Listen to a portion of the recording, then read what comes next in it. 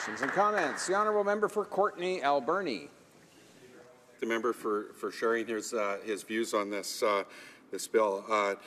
Mr. Speaker, in Courtenay-Alberni, just in the last few years, we have seen flooding in our community. We've seen the banks of the Somas River and the Puntledge River break.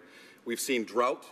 Mount Arrowsmith, our snowpack was gone by June in 2015. We'd never seen that before. Our salmon couldn't even make it upstream, and it rained just in time for our salmon run. Infrastructure has been stressed in all of our municipalities from drought, from flooding. We've seen Humboldt squid from California show up on our coastal beaches in Tofino. This is never seen before. Acidification in Bain Sound, forest fires. It's an urgent situation we're facing. The National Roundtable on the Environment and the Economy forecasts it will cost us between $21 billion and $43 billion a year by 2050, the impacts of climate change.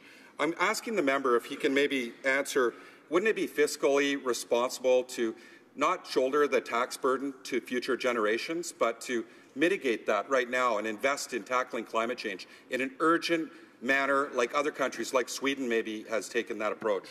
The honourable member for